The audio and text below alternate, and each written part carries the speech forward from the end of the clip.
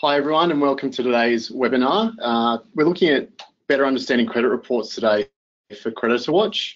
So I'm going to take you through some insights. Just as a bit of a point of introduction, I'm Matt Jackson. I'm the National Sales Director here at CreditorWatch. I've been with the business since 2012 and I've been really focused on growing the sales team in my time here. Patrick Coughlin, who usually takes these webinars, is interstate today, so you've got the pleasure of me presenting, and I'm really excited.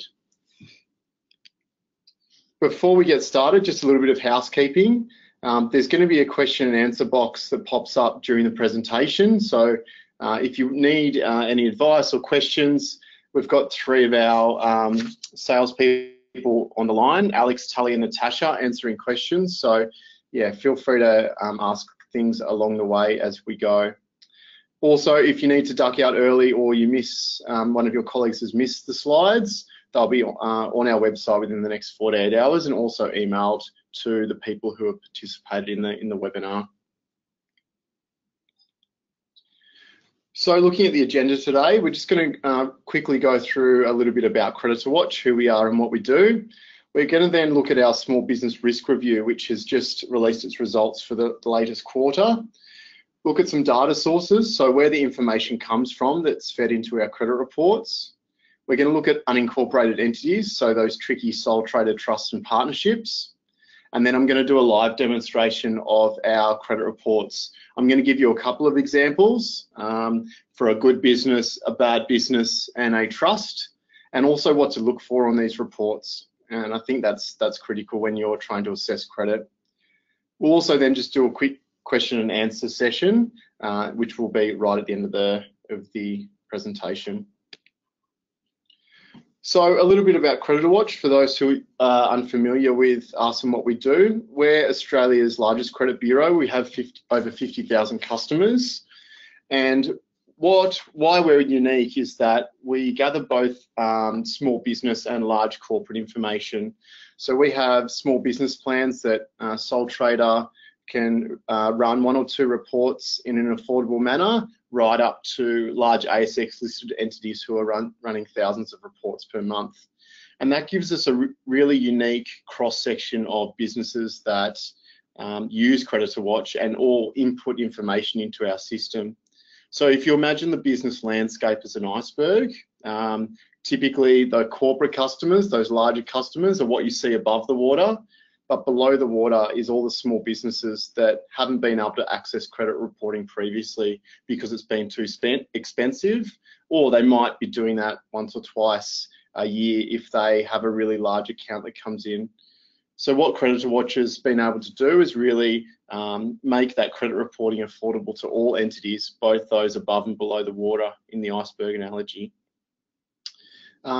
Some of our products that we sell is credit reports, monitoring, and debt collection tools, and that's our core product, and that's called CreditorWatch. We're going to be going through the credit reports today and also touching on the importance of monitoring, and there's also previous webinars on our debt collection tools, which you can find on our website. Another product is called Apply Easy, which is an online credit application. So that allows your customers to fill out a credit application online, and it validates and verifies all the information as the customer is filling it out. It's a really good time saver for those who are doing multiple credit applications per month. The third product that we sell is something called Debtor Logic, and that's a trade program. It's typically used by our medium to large size customers, and it really provides analysis on your age trial balance. So that's a list of people who owe you money.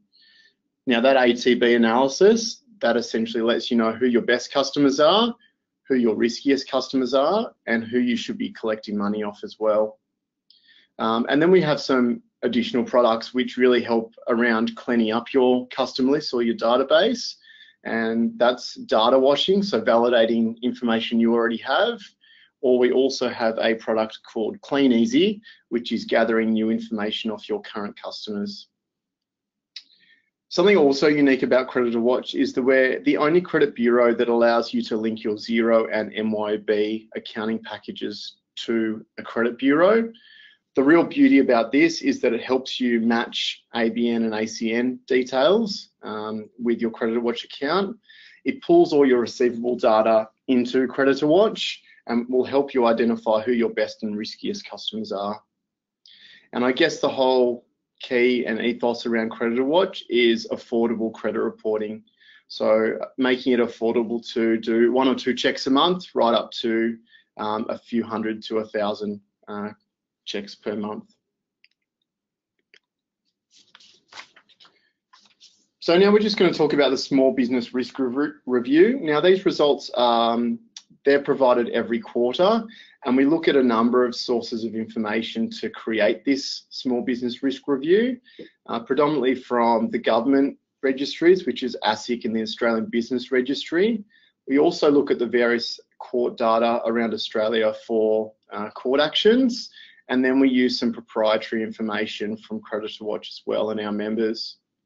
Now, there's a link there if you wanted to click and review this previously, but typically these insights provided by other bureaus are all about doom and gloom. They try and tell you that the economy is not in the best shape, so you buy more credit reports.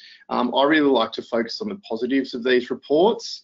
The idea is that they're an indicator of you and your industry and your state that you operate in, but the levels are nowhere near as bad as GFC and post-GFC levels. So in terms of the Australian economy, most people are looking pretty good. There are industries that tend to struggle with payment days slightly more than others, but as a position, as a country, we're looking pretty rosy. This is an excerpt from that small business risk review.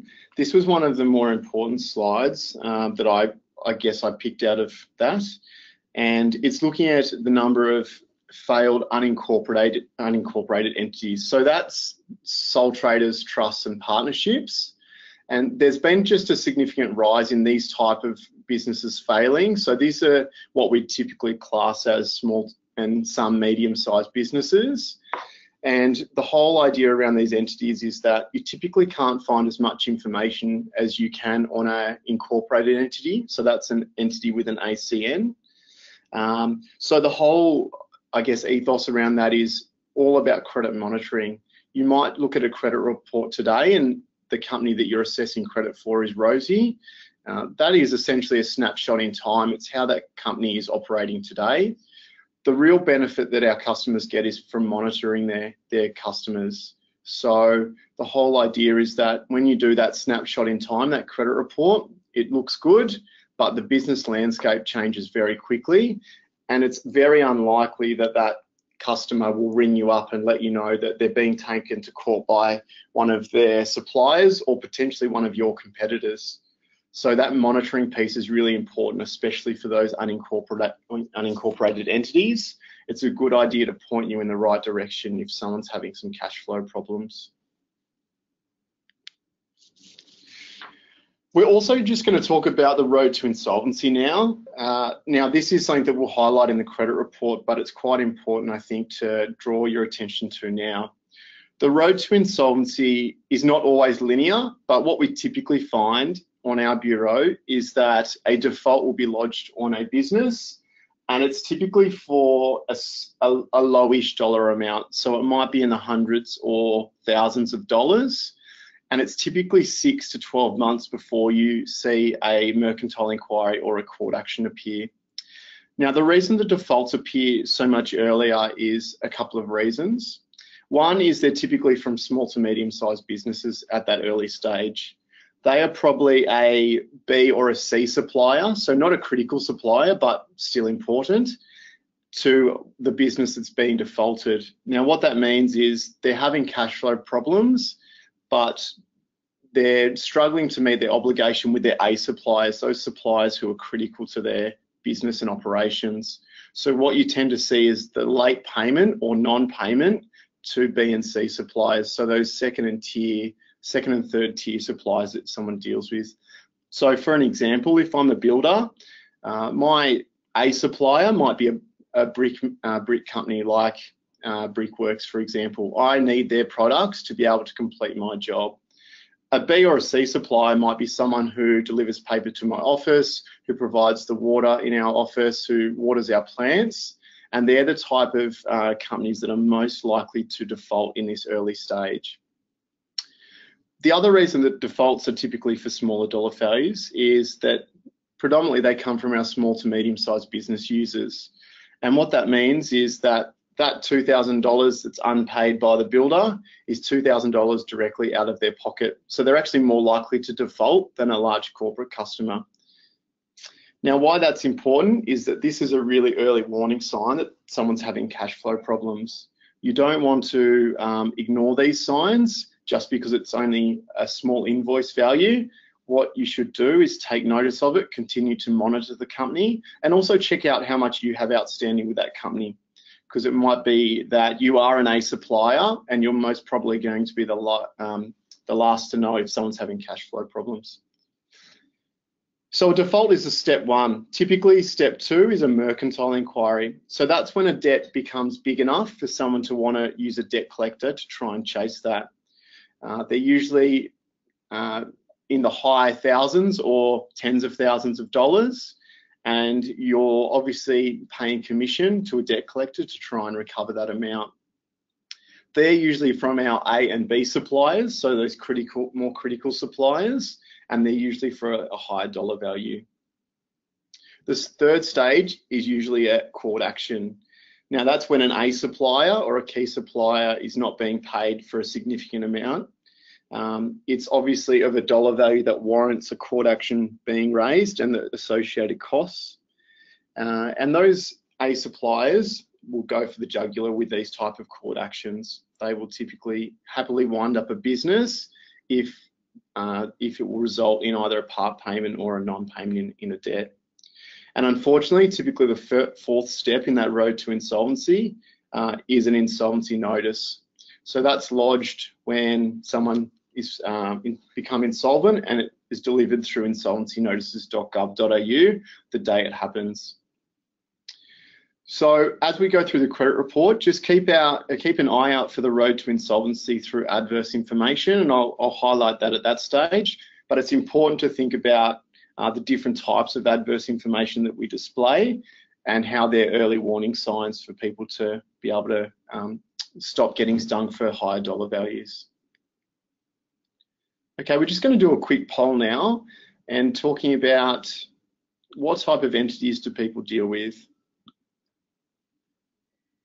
So do you deal with trusts, sole traders or partnerships? Now, people are just filling this out now. Sole traders, trusts and partnerships are typically the most difficult entities to assess credit on. The reason being is they don't have the reporting regulations that incorporated entities do with an ACN. They're also the most transient. It's much easier for a sole trader, for example, to pick up and move states than a director of a business who has obviously multiple workers potentially. They're also the most time-consuming customers that you'll typically deal with. The reason being is that they don't have a credit professional typically working in their business, and they're busy with lots of other things like their day-to-day operations of the business. Perfect. So I'm just going to close that poll now. And 90% of you have indicated that you typically deal with sole traders, trusts and partnerships, which is a significant number. And this is usually an area of frustration because you can't get that information that you can on those incorporated entities.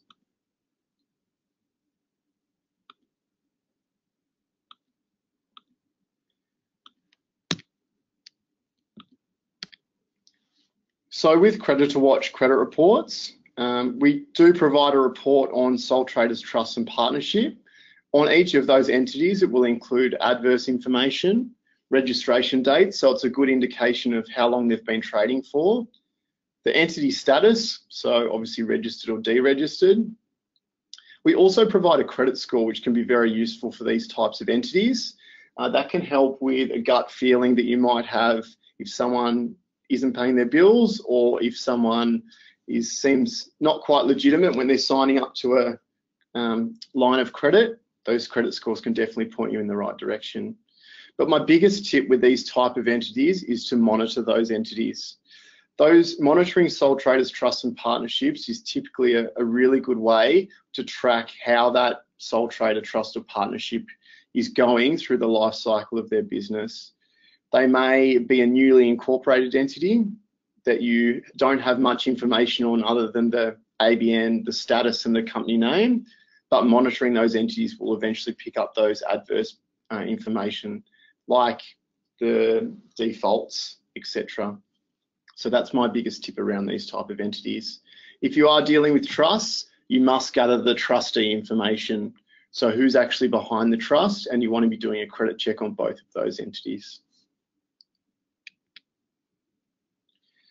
Now, also looking at trade credit insurance, some of you will be using trade credit insurance, and I just wanted to let you know that our reports are verified by the major insurers in Australia and can be used for your discretionary limit reporting. So this is really important because typically that's a big additional cost to your trade credit insurance policy that isn't factored in when you pay that annual fee.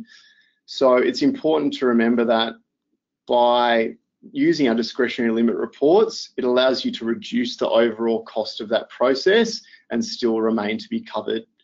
The other important part of this is to monitor your customers. So monitoring will provide you early warning signs that someone might be having cash flow problems. Now, it's great that you have that safety net of trade credit insurance, but we would all much prefer to reduce the risk or limit it or have no risk by identifying someone that's having cash flow problems early rather than having to go through the claims process.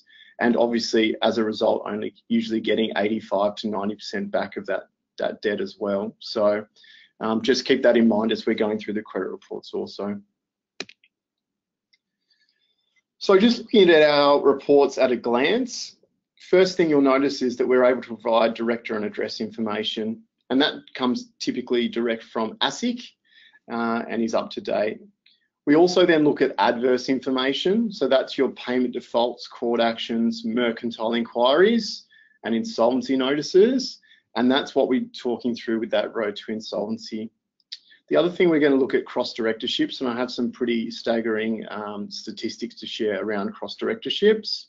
And also an important area is the critic ASIC documents. So looking at for things like strike-off actions. We then incorporate positive data. So this is really important. It's not just looking at bad payers, but it's also looking at how good payers pay their bills.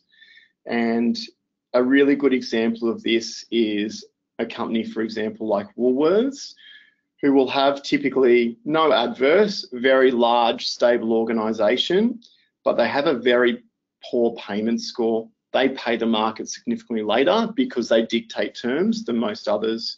So a payment score can obviously give an indication of, yes, I want to deal with this company, but I'm also going to factor into my margins that they're going to pay me at 60 or 90 days.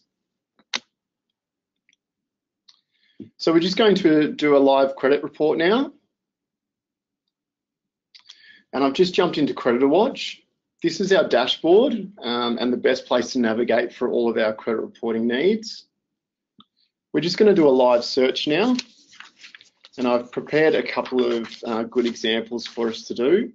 So first of all, we're going to look at a bad company. So one that I wouldn't want to be dealing with. You'll notice that our predictive search box is popping up there as I'm filling out the ABN. That's a really good way to cut down time when you're searching for entities.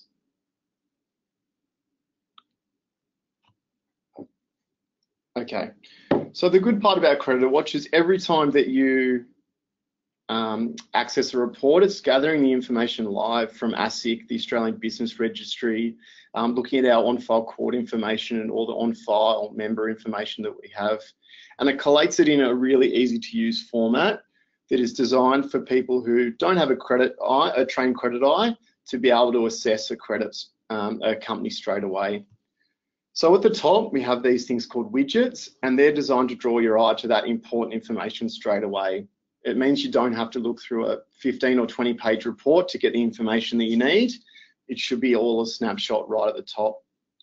All of these boxes are clickable, and if you want to go straight down to that section, it will zoom you straight down and expand the section for you. Also, while we're at the top, I'll just point out this monitor for changes button. If this was an entity that you wanted to start dealing with on a regular basis, click that monitor for changes button and it will alert you to any new adverse information that comes through or company changes that comes through the monitoring. Below our widgets, we have a giant red risk box. So if the widgets didn't provide enough insight, any entity with this red risk box is someone you should be spending a little bit more time looking at their credit report. The design of this is really for the purpose of skipping over those entities that don't have adverse information. It allows you to verify the ABN, ACN and the directors and move on. And the ones with the red risk box you want to spend a bit more time with and really decide, do I want to be doing business with this entity? Or how about let's do business on a COD basis first? In the summary information, we look at Australian Business Registry and ASIC data. And this is publicly available information, but it just compiles it in an easy to read one-stop shop rather than looking at the two different agencies. And what I'm looking for here is to validate the ABN, the ACN, the main name, and also looking at how long the entity's been around. So you can see the incorporation date of the entity also. It also tells me what type of entity it is, and the important part around that is that a company is typically less risky than a sole trader trust or partnership. So I'm starting to paint a picture in my mind of who I'm dealing with and how risky they are. We also have a credit score available. I'm just going to purchase one now. Now you can see that that has obviously updated in the system and it becomes a lot live immediately available for you. This credit score is currently a 1 and it's pretty much the worst you can have. It's a score out of 850 and takes into account payment and risk information. So the risk information looks at things like the industry, the directors, does the director have any adverse information, how long the entity has been around, the entity type, and a whole host of factors. And it'll also plot it against an average for you. So you're looking to deal with companies around or above that average. We also give you a risk of failure score. This one is critical because it's in under an external administration, but it gives a percentage to failure, which is an additional point as well. My favorite part, and I think the most important things about the scores, is that historical trend. So when I look at this, I'm looking for trends in the score to see whether it's getting better, worse, or staying the same. So this obviously has declined significantly over time. And as you'll see in a little bit, that's predominantly been due to adverse information being put on this company's credit score. But you will see industry changes affect the credit score, entity status changes, etc. will also feed into that. So if it wasn't a warning sign in December that this entity was below the average, you can see over time it's been decreasing in a pretty consistent and non-favourable manner. Okay, so now we're going to look at some adverse information. The first thing you'll see is court information, and this is entities that have been taken this company to court. So it'll give you the date, the plaintiff, so who the company is, the amount that has also been registered for. Now, something I just want to get you to notice here is the first court action was lodged in March 2017, so that's important just to keep in mind. It's also for a very significant dollar value. We then look at payment defaults, and this company has quite a host, but what you'll notice is the payment defaults actually started coming in late 2016. So this means if you are monitoring this entity, you would have seen multiple invoices for a fairly significant dollar value appearing over time as this company started to deteriorate. So if I got those defaults coming in, I would see that as a big warning sign that this company was having cash flow issues. And that was significantly earlier than that court action that came through before. Insolvency notices. So the insolvency notices come from a unique registry called insolvencynotices.gov.au. With our service, you get full details of the notice for free. So it'll actually let you know who the administrator is, full contact details, name, phone number, and email address as well. So if you are a creditor, this is really important because it allows you to register your interest, but also keep up to date with any changes that's happening with the administration of the entity. Mercantile inquiries. Now, this entity didn't have one, but this is sourced from our 200 debt collectors that use us for pre-litigation work. So typically what you'll see here is that if a company is given to a debt collector, they go through their process, they are unsuccessful in recovering the outstanding amount, they will then recommend to their client that they should pursue legally a debt if it's for a significant enough dollar value, and that's when that mercantile inquiry would appear. It's after they're doing their due diligence in order to sue someone. Critical ASIC documents. So during the life cycle of a business, there's typically dozens of documents lodged. We pull out the important ones for you and allow you to have a look at when they're lodged and the importance of them. So they're mainly around winding up insolvency notices, that type of thing. We also pull out status changes, both from ASIC, so you can see the day that the administration went through, and also the Australian Business Registry changes, so when they're registered for GST or not registered for GST. So everything that you've seen up to this stage is available on all entities, sole traders, trusts, and partnerships included. Now we're looking at ASIC, paid ASIC information. So this is for entities with an ACN, and what it really shows you is directors, their registered addresses, shareholding structure, and registered documents. So the whole purpose of the CreditorWatch Bureau is to share information, and the way that we do that is if someone buys an ASIC extract, any one of our 50,000 members, everyone else gets to access it for free, which is really important. It saves you paying what they call an on-file cost at other credit bureaus. This one obviously has it on file. It'll also note if some of the information's out of date. So you can see that there's been new documents lodged. This isn't something that I'd refresh the ASIC extract for. It would only be if really there's a director change or a shareholding change that you're probably interested in. So it means that although it's on file and slightly out of date, it's all current information in the areas that you want to assess. Now looking at director information. So here we've got the name, date of birth, and address information. A really cool tool is our Street View. This allows you to drag and drop the little man on the street where the director lives. And the whole idea about this is allowing you to see if the director, that looks like in this case, has actually put their commercial address as their residential address, which is a warning sign in itself, or if it was their residential address, looking at whether they own the property, whether it's a waterfront mansion or a small house in the suburbs. So it's all trying to decide if there's equity that you might be able to gather if something does go sour. We also look at cross directorships. Now, with the CreditorWatch cross directorships, will not only tell you the status of the entity, but will also let you know if an entity has adverse information on it.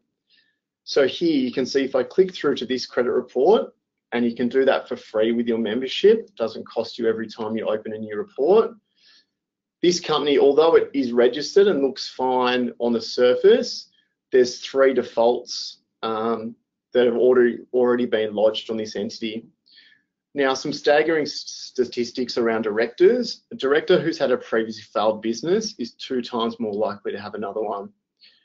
Even more staggering is a director who has a previous court action is 5 times more likely to have another one.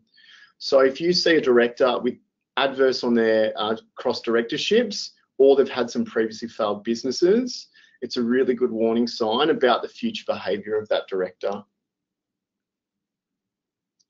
Registered addresses, so it's looking at their principal place of business and registered office. Typically the registered office will be a lawyer or an accountant, and their principal place of business will be their operating address. Shareholding structure, so who has shares in the business. If the shareholder is a company, you can actually click through and view their credit report for free. So you can actually chase things up the tree a little bit and see, okay, where does ultimately my risk lie, and what is the shape of that company. Looking at ASIC documents, so that's all the documents lodged with ASIC. So from director changes, winding up notices, etc. Previously extracted extracts, so that means 47 people have bought an ASIC extract on this entity before, and you obviously get the benefit of that being freely available. A cool little tool in here, although it's very dramatic to zoom in, is our visualization tool. And the whole idea with this is really to draw your eye to links in a business. So if I zoom out a little bit, you can see that the director here has the company address as one residential address. A really useful tool with this is if you have multiple directors that are actually in fact family members, typically their addresses will match up, and your risk is significantly higher with a family-owned business rather than 3 or 4 different upstanding directors. With a family-owned business, typically there might be one person driving the business and just 1 or 2 others involved in the business. So it's easier to corrupt family members, or even they might be silent directors in that instance. So I kind of try and assess the directors involved, how many are there, and are they related?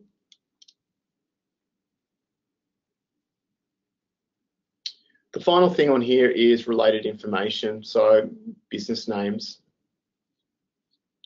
So that's a bad credit report. I know we're running short on time, so I'll just quickly show you a good credit report. Now, I think a thing that you must keep in mind with credit reporting is that no information is good information. Not all entities have adverse information on their credit profile. So if you see a tick in one of these boxes, it's really important to note that that's good. Not all businesses have that adverse information. So it's important to take that into consideration when assessing credit. The final profile I'll just quickly show you is a trust. So this is obviously an area where people like to see what information is available. There's not as much information available as a company because there's no ACN information, but what you still do get a credit score. You get to look at the entity details, so the name, the ABN, how long they've been operating, and the type of entity. You're also still able to purchase a credit score on these entities, and they're a good indication of whether they sit above or below the industry average. You can see on this particular entity it's slightly above, and that's the failure score that we're talking about earlier, and this company is on the lower side of that failure. And that 12-month trend, this company is nice and stable, and that's someone who you want to be entering business with.